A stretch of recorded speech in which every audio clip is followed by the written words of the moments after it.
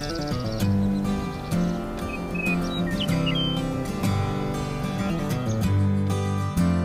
important to be a good steward of the land because there's more generations coming down the road, and we want to make sure that everything is better than we had it. I feel it's important for me to have this farm progressing forward so that someone else is able to carry on what we are doing way past our lifetime span.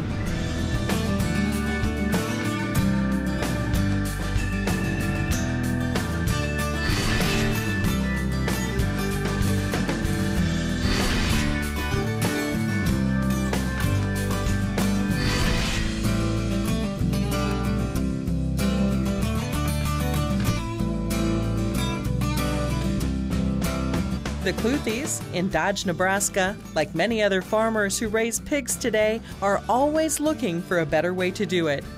That means making sure their farm smells as good as it looks, since one of their neighbors is Sacred Heart Olean, a historic church located just across the road from their Bacon Hill farm.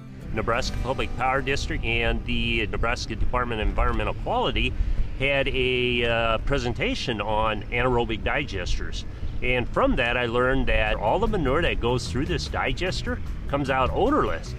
To make livestock neighbor-friendly and to get rid of odor, that is big.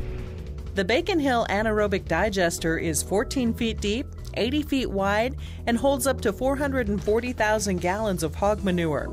The digester process not only removes odor, but it also delivers another huge benefit: the production of methane gas, which literally powers the entire farm. The bacteria breaks the manure down and makes a methane gas. The methane gas is sucked through a pipe up to a 3306 Caterpillar engine running a generator 24 hours a day, 7 days a week. The resulting electricity is sold to the Nebraska Public Power District. The Kluthe farm eventually uses about 20% of the electricity it generates. The remaining 80% is enough to power about 53 homes each year. Since the methane from the hog manure is identical to the methane found in clean-burning natural gas, Bacon Hill has adapted compressed natural gas technology to make their farm vehicles hog-powered as well. The methane's compressed at 3,600 pounds of pressure through CNG tanks, compressed natural gas tanks, and we got the tanks on the back of the pickup and on our tractor, and I've got a quick coupler here that I can quick couple on, and we fill it up in like the Duramax Chevy diesel. We're running on 80% methane, 20% diesel, and on the tractor we're running on 90% methane, 10% diesel. After spending about 22 days in the digester producing methane, the now odorless manure is moved out to lagoons. To safeguard the water supply, Kluthe went above and beyond regulatory requirements and installed a polyethylene liner in the lagoon and dug 3 groundwater monitoring wells. Guided by careful analysis of the soil and manure nutrient content, the manure is injected into about 600 corn and soybean acres annually after harvest.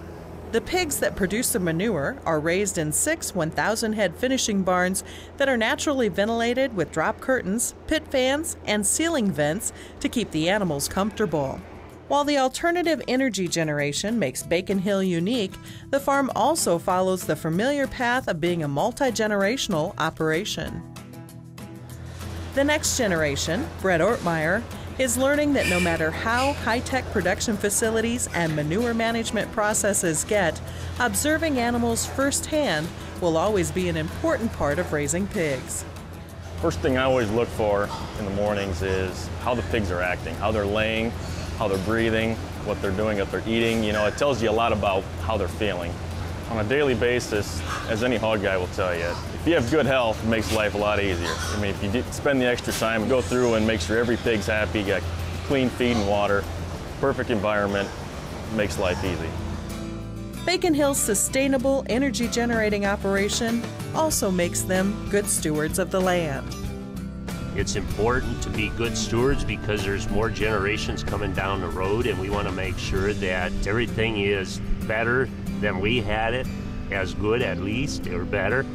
And I think that being a good steward is just something that should come normal, and we should practice every day.